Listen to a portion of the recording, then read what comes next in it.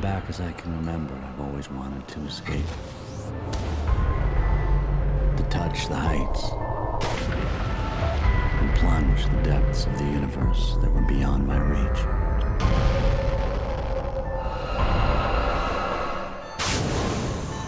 Unlike other people, I don't escape life. I escape death.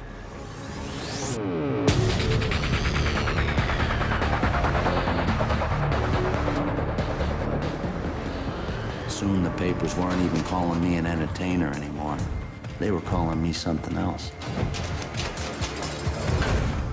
I also knew that along the way, someone else was keeping track of all the headlines for me.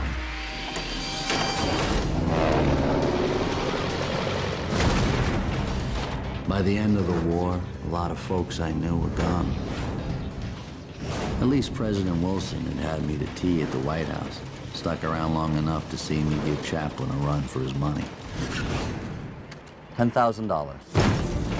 $10,000 for a medium whose tricks the great Houdini cannot expose.